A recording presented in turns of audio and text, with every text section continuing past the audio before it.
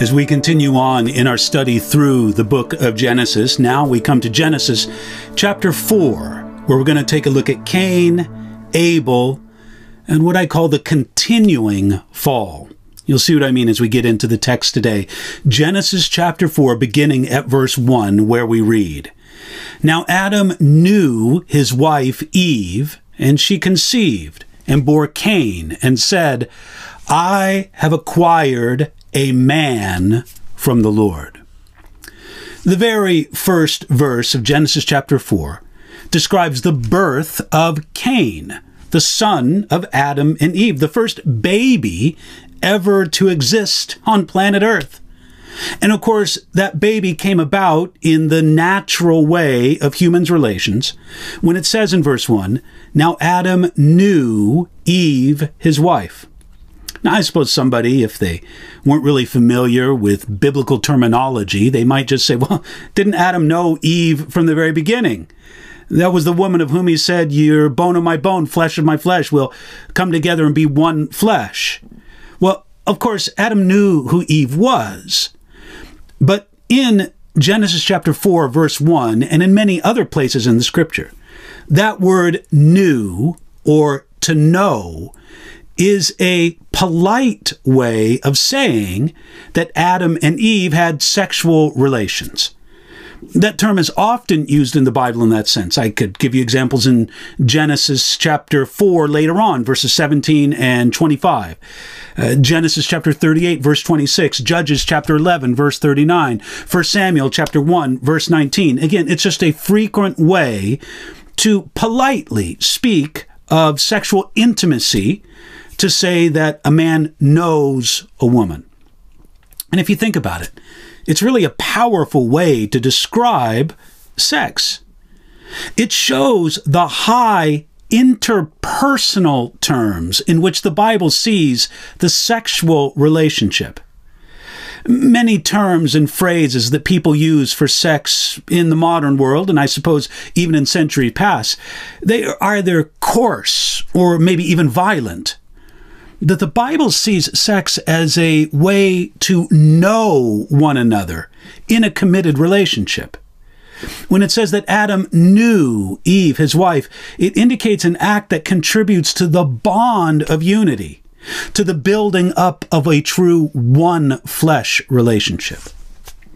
Now, we don't exactly know because the scriptures don't tell us, but we really don't have any reason to believe that Adam and Eve did not have sex before this. In other words, there's no real reason to believe that this was the first time necessarily that Adam and Eve had sexual intimacy.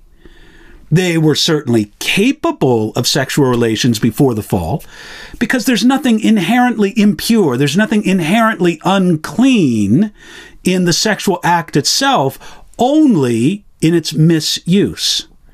And that's why God regulates the use of the sexual relationship in a marriage between a man and a woman in a committed, biblically permitted marriage. In any regard, after Adam knew his wife, Eve, verse 1 says that she bore Cain, and then she said, I have acquired a man from the Lord. Now, the name Cain is interesting. The thought is that it basically meant, I've got him, or here he is. Now, based on the name, again, I've got him, or here he is, and the statement Eve made at Cain's birth, I have acquired a man, or more literally, I have acquired the man from the Lord. I believe it's likely that Eve, and Adam, of course, as well, thought that Cain was the seed of the woman that God promised would be the destroyer of Satan and the deliverer who would come from Eve. That was just back in the last chapter. Genesis chapter 3, verse 15. God told Satan that there would come as a seed from the woman a deliverer for humanity, a destroyer of Satan. And therefore, when Cain is born, she said, well, this is the seed of myself. This is the woman. I am the woman, rather. This is the seed of the woman. She names Cain I've got him, or here he is. And then she says, I've acquired the man from the Lord. It could genuinely be said that Cain was the second Adam. You had the first man, Adam, and then you had the second man, miniature form, but second man, Adam. Now think about that for a moment. Under normal circumstances, parents want good things for their children. They wonder if their children will be destined for greatness. Adam, and I think especially Eve, had those expectations for Cain, but it went further than the normal parental hopes and expectations. Adam and Eve hoped, even expected, that Cain would be the Messiah God promised. Again, put yourself in Adam and Eve's place. God promises them the seed of the woman is going to destroy Satan.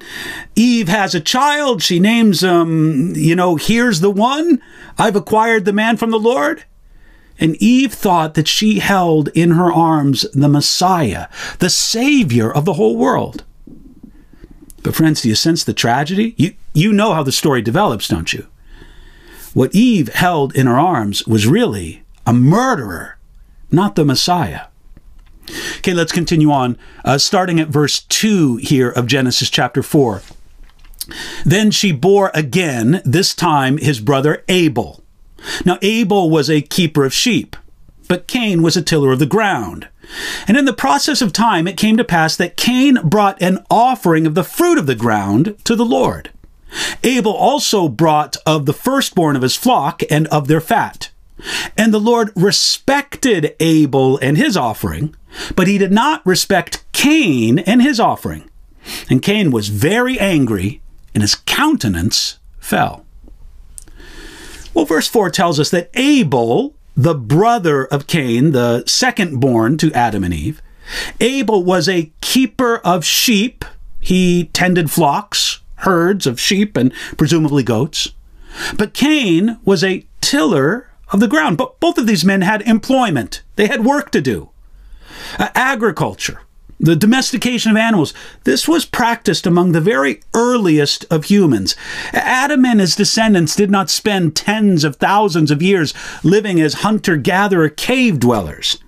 It's very likely that at certain times and places, and maybe immediately after the flood, humanity lived in that way. But there was domestication of animals and agriculture in the generation of Adam and Eve. In any regard, we read in verse 3 that Cain brought an offering of the fruit of the ground to the Lord. Now we can surmise that Cain brought this offering to the tree of life, because the cherubim guarded the way to the tree of life. That's back in Genesis chapter 3, verse 24. Cherubim are always associated with the dwelling place of God, or a meeting place with God. We see that especially in the later tabernacle and the temple. It's possible, I wouldn't say it's certain, but it's possible that Cain, Abel, and later others met with God at the tree of life, where the cherubim guarded access to the tree, and of course they prevented anyone from eating its fruit. Well, wherever specifically they brought this offering, they brought it before the Lord. And we read there in verse 4 that the Lord respected Abel and his offering. And then verse 5 says, he did not respect Cain and his offering. Abel brought an offering from the flock. It says the firstborn of his flock. And that was obviously a bloody offering. A sheep and goat would be sacrificed from the flock. Cain brought an offering of vegetation. Verse 3 describes it as the fruit of the ground. Now, there's a lot of people, when they compare the offering of Abel, that was a blood sacrifice from the flock, and the offering of Cain, that was an offering of vegetation, many people assume that that was the difference between their offerings. Now, that was a difference between their offerings, but that was not the crucial difference between their offerings.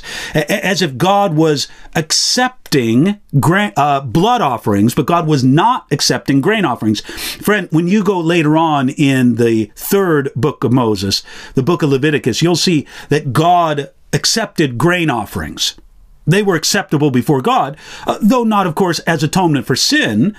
But we don't have any direct indication that this offering that they brought to the Lord was an offering for atonement for sin. It could have been a fellowship offering. It could have been a dedication offering.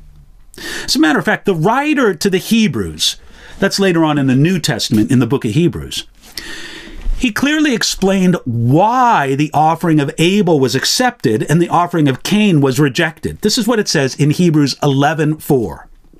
By faith, Abel offered up a more excellent sacrifice than Cain. You see, Cain's offering was really the effort of dead religion, while Abel's offering was made in faith, in a desire to worship God in spirit and in truth. That was the difference between their offerings, not fundamentally that then was an animal sacrifice and the other one was a grain or a vegetable sacrifice. In any regard, verse 4 tells us that Abel also brought the firstborn of his flock and of their fat. That shows that Abel's offering was extra special.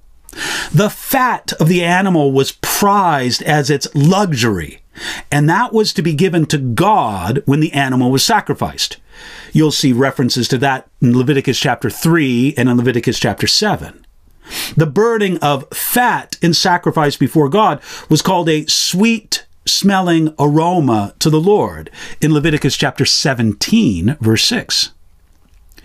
Now, I don't have much doubt that the offering of Cain was no doubt more aesthetically pleasing. It was more pleasant to look at. You think of a nice arrangement, sort of a fruit arrangement, a fruit basket. There it is. It's lovely. It's organized. It looks almost like a floral arrangement. You bring that to the Lord, and it looks beautiful. Abel's offering? Look, let's be honest. It would have been a bloody mess. But God is more concerned with faith in the heart than he is with artistic beauty. Abel brought his offering. Cain brought his. One more thing about Abel's offering. Here it was one lamb. I'm going to assume it was a lamb. It could have been a goat. It just says it was of the flock. But here it was one lamb for a man. Abel, one man, he brought one lamb, presumably. Later, at the Passover, in the book of Exodus, it would be one lamb for a family. Then on the Day of Atonement, detailed later in the book of Exodus and the book of Leviticus, it would be one lamb for the nation. Finally, with Jesus, it was one lamb who took away the sin of the whole world. That's what John the Baptist said of Jesus when he first laid eyes on him, when John was out doing his work of baptism. He said, "Behold, the Lamb of God who takes away the sin of the world."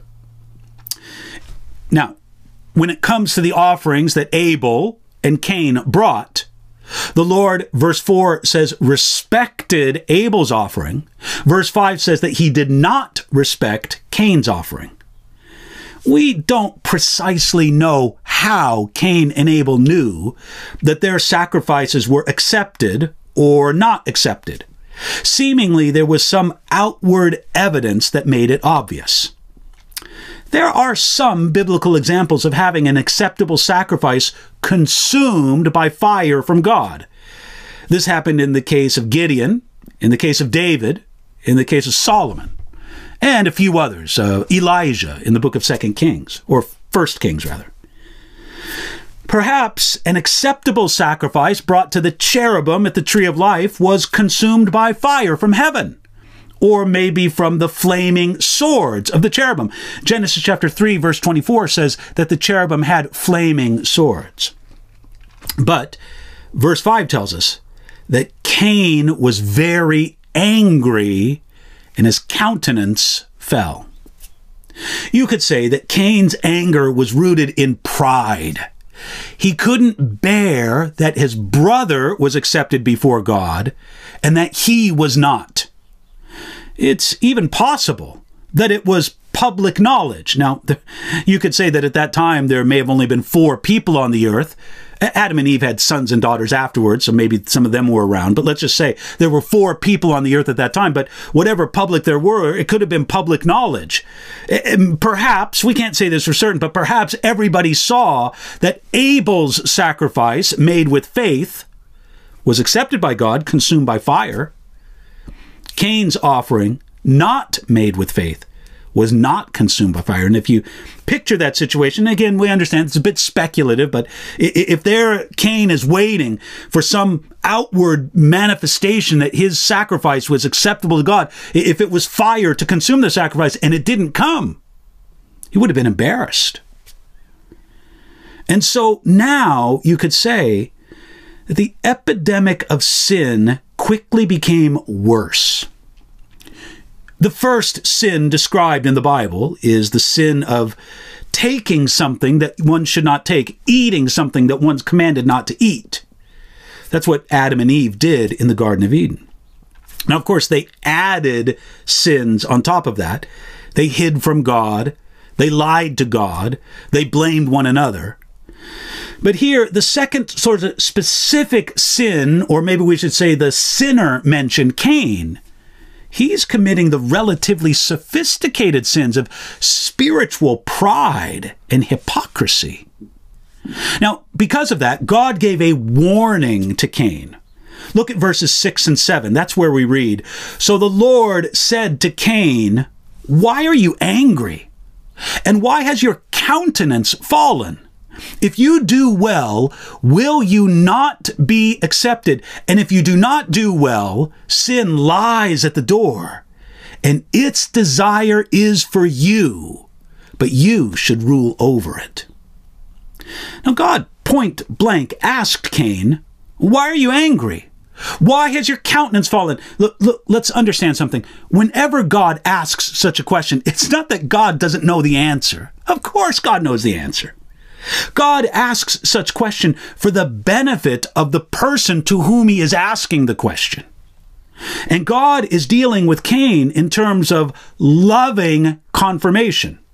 He's not automatically affirming Cain. No, he's saying, "Cain, I need to confront you over your sin. You're angry, but you don't have a reason. Your countenance has fallen, but it's not right."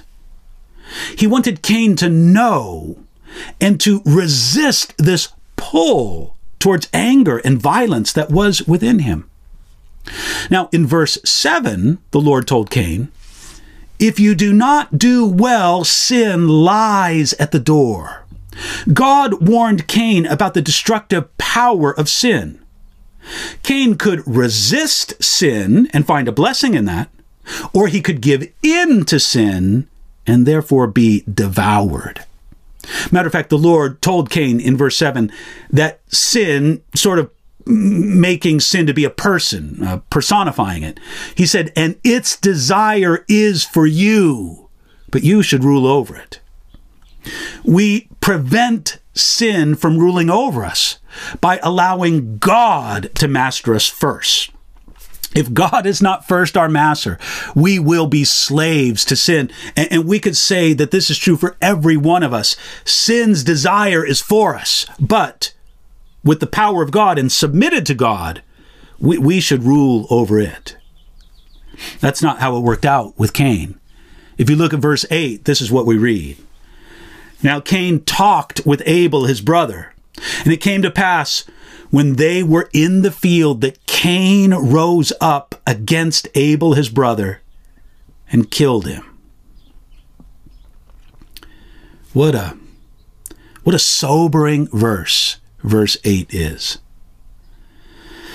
The sense is that Cain planned to catch Abel by surprise. He talked with his brother, and while they were in the field, that's when Cain rose up against Abel and killed him. This shows that not only Cain killed Abel, which would be bad enough, of course, but there was a premeditated aspect to it. He clearly ignored the way of escape that God offered to him. Friends, what we read in verse 8 is so sobering because no human had ever died before on the earth. No human had ever been killed before.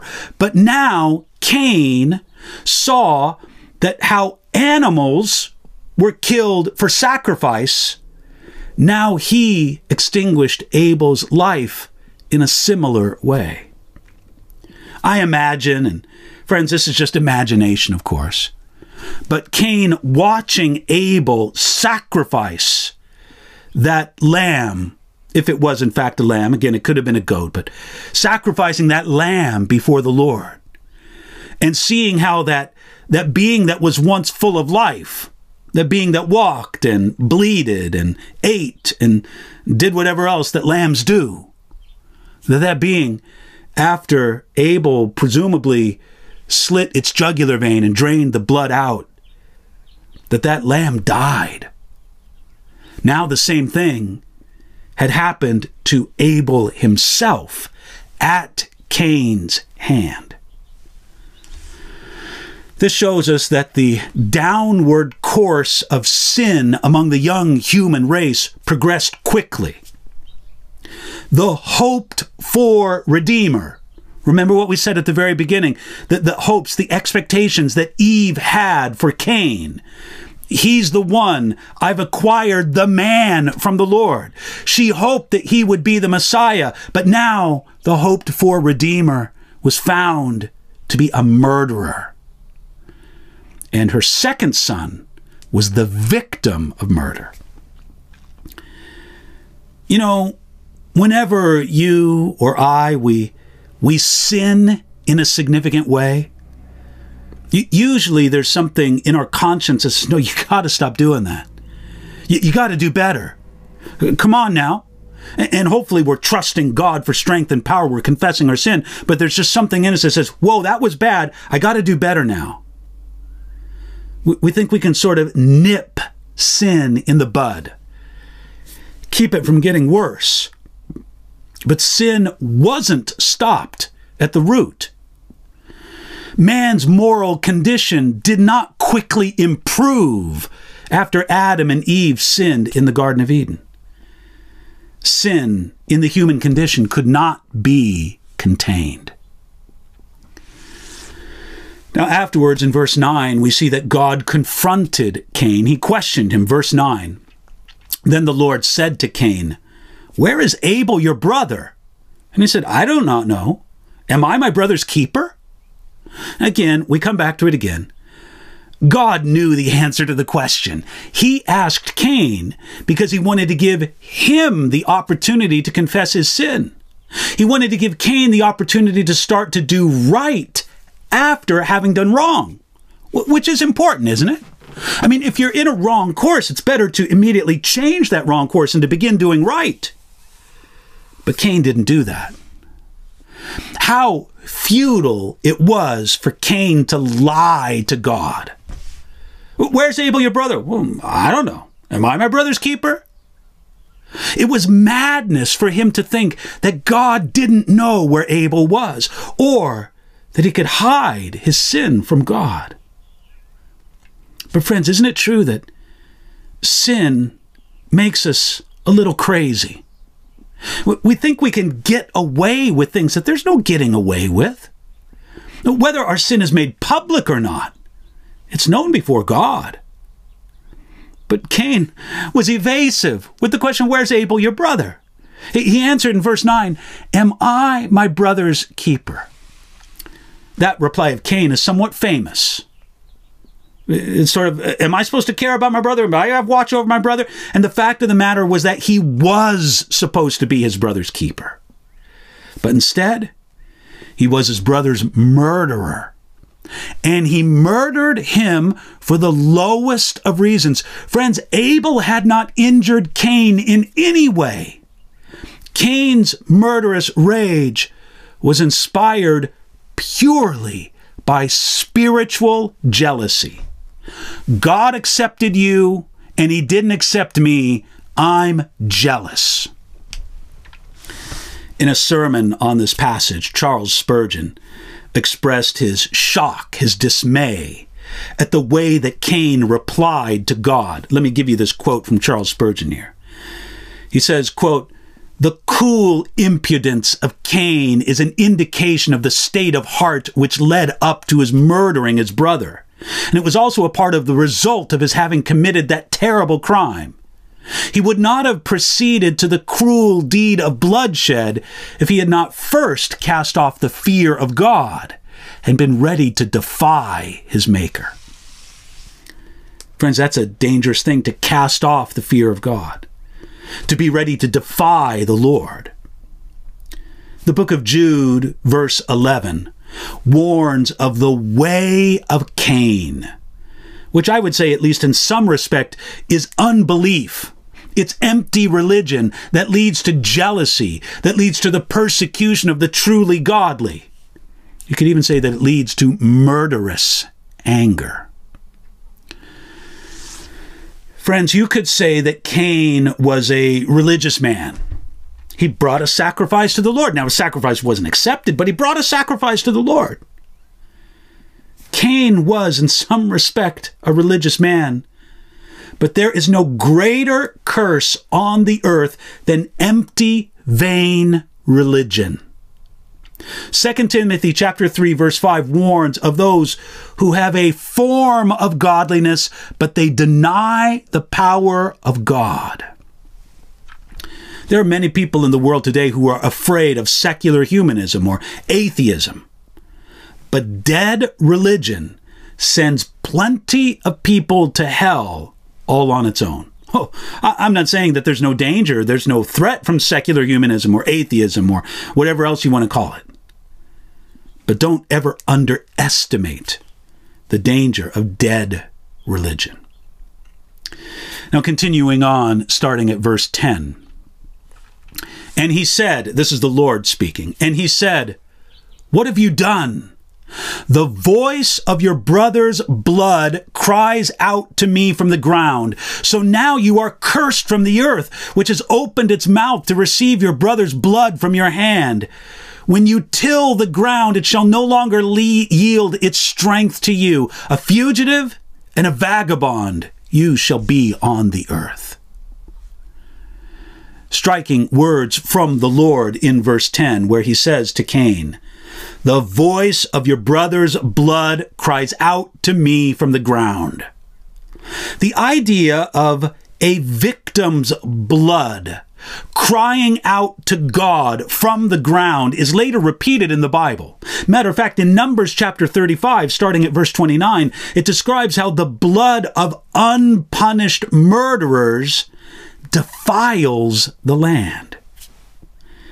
And because the voice of Abel's blood cried out to the Lord from the ground, now verse 11 says that the Lord told Cain, "So now you are cursed from the earth." The curse upon Cain was that Adam's curse would be amplified regarding him.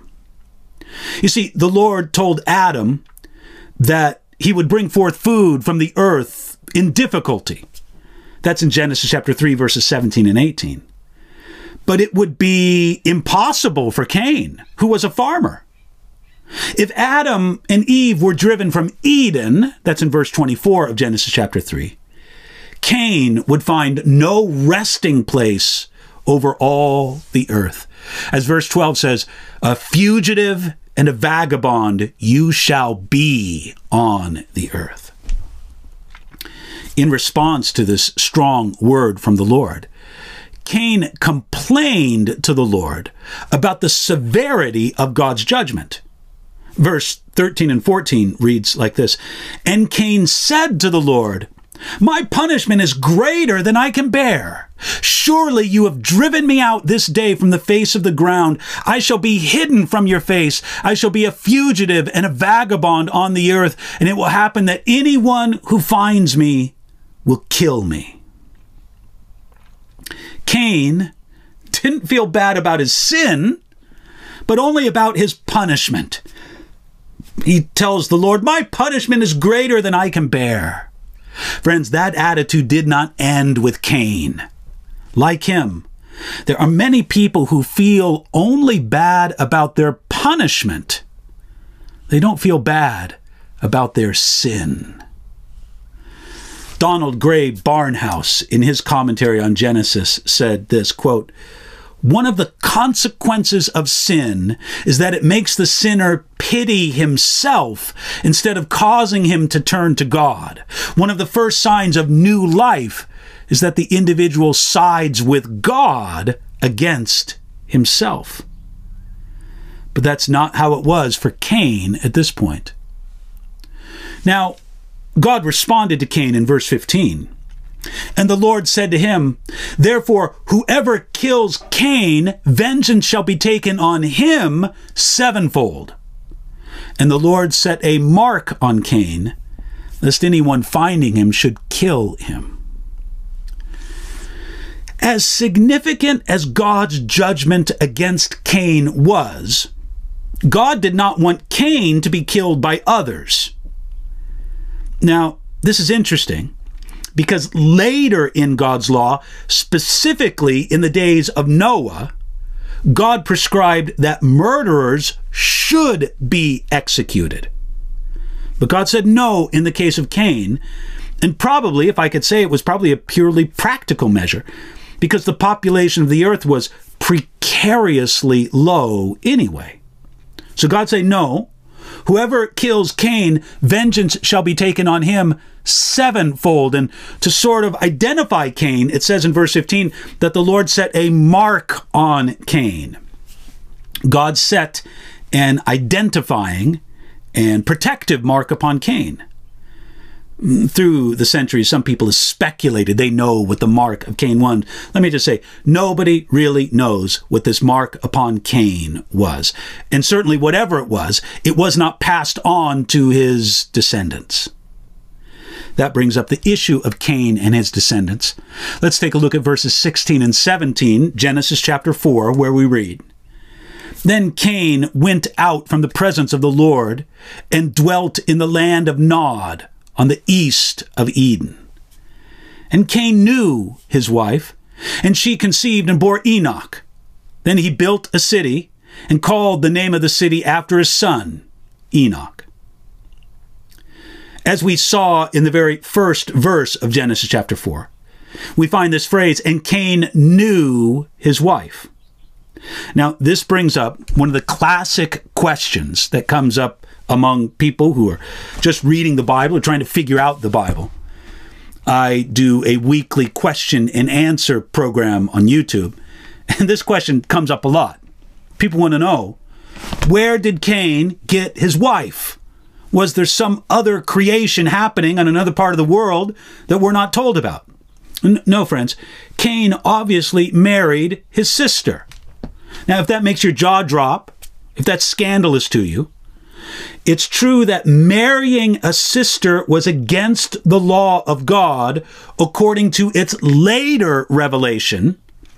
Leviticus chapter 18, verse 9. Chapter 18, verse 11. Leviticus chapter 20, verse 17. Deuteronomy chapter 27, verse 22. Which even prohibits the marrying of a half-sister. That was long before God spoke that law. Or excuse me, this was long before God spoke that law to Moses and to the world.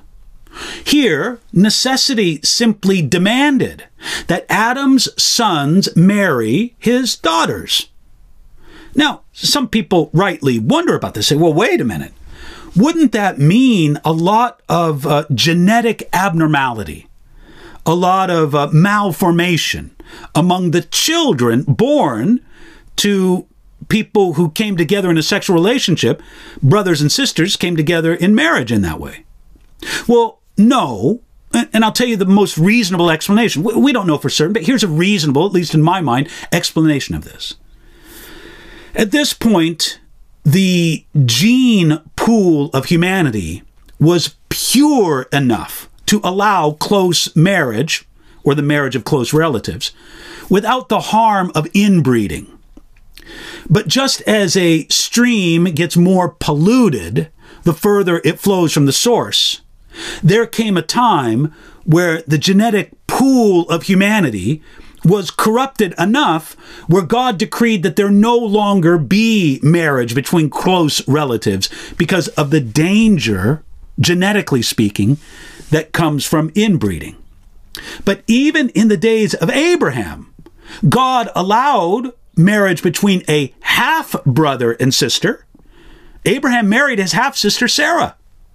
And God did not prohibit such marriages until the time of Moses. Again, Leviticus chapter 18, verse 9.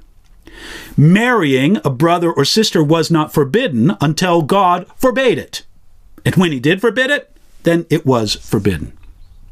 Now, Cain not only married his sister, but he also, verse 17 tells us that he built a city. Here we see the beginning of industry and of urbanization.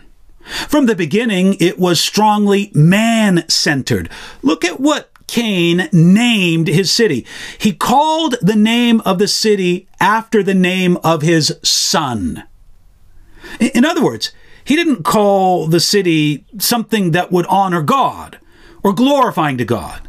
It wasn't like, let's say, the later city in Israel, Bethel, house of God. No, he called it after the name of his son, Enoch. Friends, that's man-centered. It's not God-centered. You could say that these are small but significant indications that the fall of the human race continued. You could even say that it increased. Now, let me clarify something. We hear that this son of Cain was named Enoch. This is not the same Enoch as the later one in Genesis chapter 5. We'll see that next time we take a look at Genesis chapter 5. The name Enoch is said to mean dedicated. One could say that Cain's son Enoch was dedicated to man, and the later Enoch of Genesis chapter 5 was dedicated to the Lord. Now, let's begin at Genesis chapter 4, verse 18. We're going to take a look at the generations following Cain. Verse 18, to Enoch was born Irad, and Irad begot Mehuel, and Mehuel begot Methuselah, and Methuselah begot Lamech. Then Lamech took for himself 2 wives. The name of one was Ada, and the name of the other one was Zillah.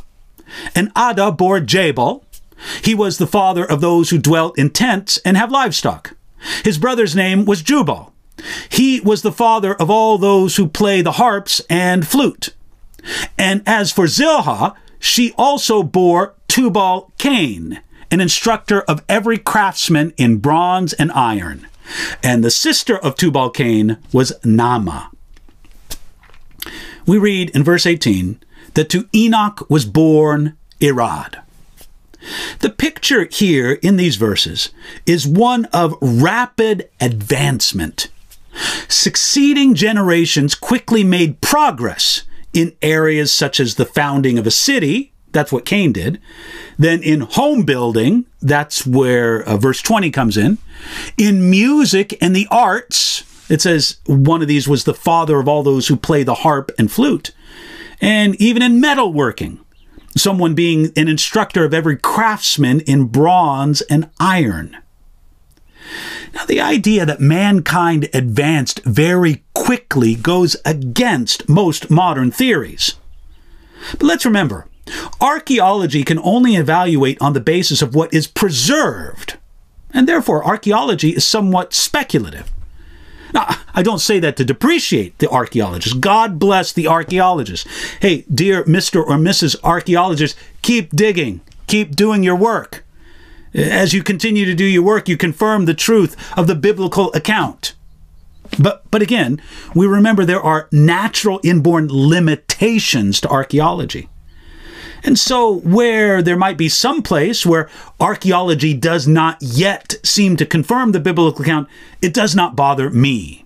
I hope it doesn't bother you, but it does not bother me. I just say to the archaeologists, keep digging, keep doing your work. Verse 18 in this passage tells us that Methuselah begot Lamech. Now the name Lamech may mean to make low or one who strikes down, in the sense of being a conqueror. He was the 6th one from Adam on Cain's side. And Lamech's arrogance, we read about what he says there in the passage, verses 23 and 24. We'll read about that in just a moment. But Lamech's arrogance is a contrast to the godliness of Enoch, who was the 6th from Adam in Seth's line. He's noted to be that in Jude, verse 14. In any regard, verse 19 tells us that Lamech took for himself 2 wives. Lamech was the first bigamist in history, going against God's original plan for one man and one woman to become one flesh. Again, that's in Genesis chapter 2, verse 24. And Jesus referenced back to that, saying, from the beginning that was the case, in Matthew chapter 19, verses 4 through 8. And the names of his wives and his daughter show this emphasis in the heart of Lamech. You see, the name of his wife Ada can mean pleasure, ornament, or beauty. The name of his wife Zilha can mean shade, probably referring to the luxurious covering of her hair. His daughter's name was Naamah, which can mean loveliness. You see, these indications that Lamech's culture, his world, was committed to physical and outward beauty, which we understand are blessings and gifts from God, but they're not things to center a culture around. We also see Lamech's boastful attitude in verses 23 and 24, where we read, Then Lamech said to his wives, Ada and Zillah, hear my voice. Wives of Lamech, listen to my speech. For I have killed a man for wounding me, even a young man for hurting me. If Cain shall be avenged 7-fold, then Lamech 77-fold. The way that Lamech, and again, his name may mean something like conqueror, the way that Lamech the conqueror boasted about his murder of another, and the way that he believed that he could promise a greater retribution than God promised, it shows a progressive degeneracy among humanity. Things quickly became worse with the human race. This was a true devolution. Listen, Cain murdered a man, but he felt terrible about it. He tried to hide it. Lamech murdered a man, if he's to be believed in his account, and he boasted about it. Friends, the human race fell in the Garden of Eden with Adam and Eve. It kept falling. Man went from bad to worse to worser. I'm making up a word there, but I hope you get the idea. Matter of fact, this is what Lamech said, verse 24. If Cain shall be avenged 7-fold, then Lamech 77-fold.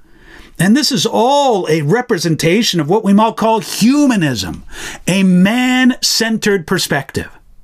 The only city was Cain's city. The focus of Lamech was his beautiful wives and his own perceived strength. But for all of Lamech's boasting, neither he nor his descendants are ever heard of again in the Bible. Lamech, for all of his boasting, came to nothing. Now verses 25 and 26, we read, And Adam knew his wife again, and she bore a son, and named him Seth. For God has appointed another seed for me instead of Abel, whom Cain killed. And as for Seth, to him also a son was born, and he named him Enosh. Then men began to call on the name of the Lord. Adam and Eve had many children who were not specifically named in the biblical record, but Seth was worthy of mention because he, in some sense, replaced Abel. And he was the one to whom the promise of a deliverer from the seed of the woman would be passed. You see, we found out that Cain was not the seed of the woman that God promised. He was utterly disqualified. He wasn't the Messiah. He was a murderer. Well, if Cain did not carry the line of the seed of the woman, then who did? Well, it was his brother Seth, born after him. And in the days of Seth and his son Enosh, verse 26 says, Then men began to call on the name of the Lord. Even in those wicked days, the worship of God was not unknown. Some people have called Genesis chapter 4, verse 26, again, where it says, then men began to call on the name of the Lord. Some people have called that the first revival, because it is the first indication of a spiritual resurgence after a clear decline. And in some sense, that's what revival is. It's a wonderful thing that men began to call on the name of the Lord. But what will happen as the biblical record continues? Well, we're going to have to get into that the next time we get into Genesis chapter 5. But before we end our time in Genesis chapter 4, let's ask ourselves the question, how does Genesis chapter 4 point to Jesus Christ? That's always a good question to ask whenever you're reading the Bible, in particular the Old Testament, because oftentimes it's easier for us to see directly how the New Testament points to Jesus. Of course, it's the New Testament. But how does the Old Testament, how does Genesis 4 point to Jesus Christ? Well, I'm sure we could come up with many ways, but let me suggest one way. It's in three contrasts that we see. Number one, Jesus can be contrasted with Cain. Think of Cain, Adam's firstborn, who was the second Adam. He was thought to be the prophesied one who turned out to be a murderer. What a contrast he is to the true second Adam, Jesus Christ. Cain took life. Jesus came to give life and to give it more abundantly. Then secondly, you can contrast Jesus with Lamech.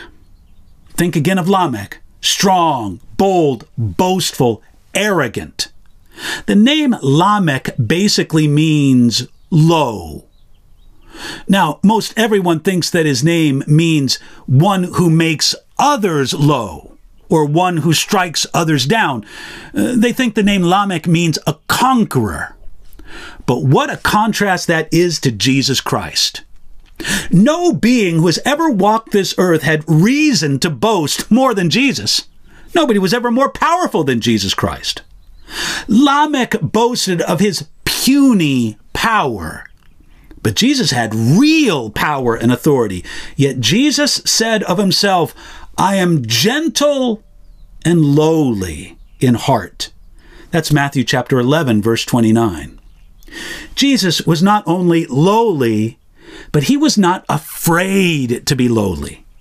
He lived out the truth that the greatest in God's kingdom is actually the servant of all. And then for our third contrast, we have Jesus contrasted with Cain, Jesus contrasted with Lamech. Now finally, let's contrast the blood of Jesus with the blood of Abel. Genesis chapter 4 verse 10 said that the blood of slain Abel spoke, and it spoke of judgment. It cried out for vengeance. The blood of Jesus also speaks, but the blood of Jesus speaks of better things. The blood of Jesus speaks of grace and our sin having been judged. Hebrews chapter 12 verse 24 says that we have come to Jesus, the mediator of the new covenant, and to the blood of sprinkling that speaks better things than that of Abel. Friends, the blood of Abel spoke, but it cried out for judgment against sinners. The blood of Jesus spoke, crying out for mercy and grace to be given to sinners. Friends, both the blood of Abel and the blood of Jesus speak, but the blood of Jesus speaks of better things. And let's thank God for that.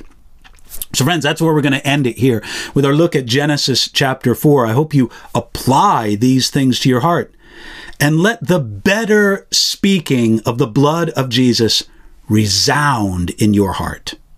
Father, that's my prayer for all those who watch or listen to this, that they would look to Jesus, the true son of Adam, the second Adam, and that they would receive the better things that the blood of Jesus speaks of. Lord, Abel was slain, but not voluntarily. it was murder. Jesus was slain. And though it was murder on the part of man, it was voluntary on the part of Jesus Christ.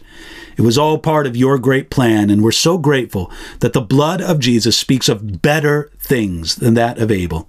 We want to live and walk in the great forgiveness and grace that the blood of Jesus, his sacrifice on our behalf, brings to us. We pray this in Jesus' name. Amen.